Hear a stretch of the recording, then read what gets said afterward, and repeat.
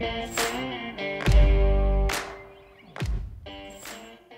we're in 2018 Duramax Colorado, and Mike is going to be regearing this truck soon, so we wanted to do some initial driving impressions as it is. As far as aftermarket modifications, the only thing done so far are hammerhead front and rear bumpers, Warren Xeon 10,000 pound platinum winch up front, ARB twin compressor under the hood, special mount from 589 Fab, got front and rear air compressor ports mounted in, and then S-pop down here in the dash to control, you know, all your lighting and air compressor and all that other stuff.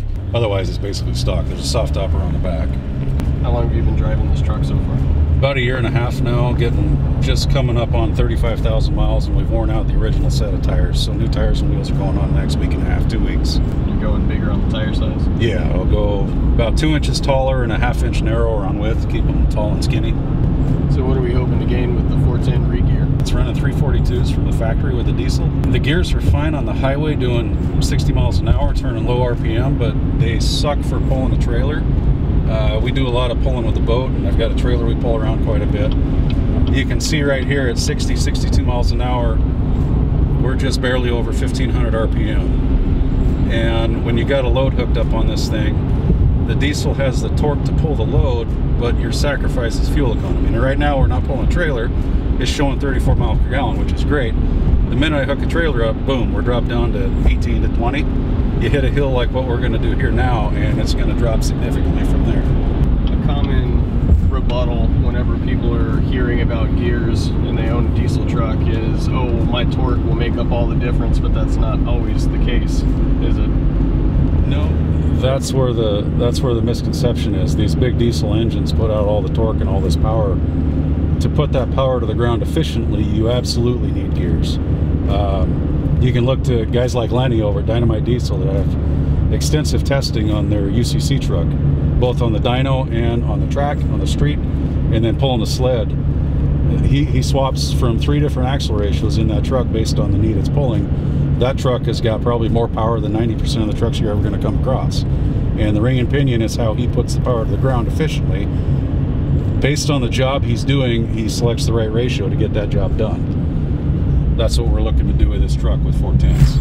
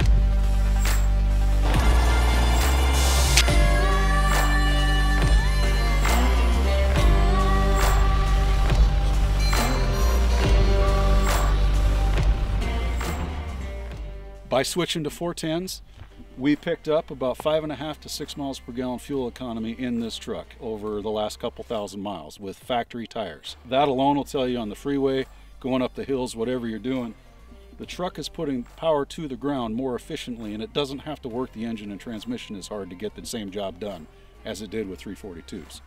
Drivability wise and how it felt, it was awesome. The 410 is the ideal ratio in this diesel pickup on a factory tire. That 410 ratio is going to work great. You see the change here. We've got the new AEV Crestone wheel and roughly a 32 inch. This is a 235/80/17. It's about 9 inches wide, almost 32 inches tall. This would be about the limit of what I would do on a 410 gear.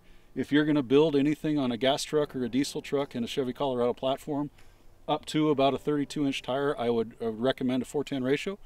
If you're going anything bigger than this, then you need to just skip and go straight to a 456. This is kind of borderline here. When we put these tires on last week, you can tell, you can feel it, the difference in the truck. You can tell the truck has got something there now. Not that you're working harder, but you do have a little more throttle input. I did lose about a mile per gallon, mile and a half per gallon going to a larger tire here. This is what I would say is about your limit. If you're going to go any bigger than this, go straight to a 456. Anything on the factory platform on a factory tire up to about a 32-inch, your 410 is going to be the ideal setup in a gas or a diesel truck. So if you have any questions, go ahead and give us a call at Nitro Gear. We're happy to do what we can to help you out.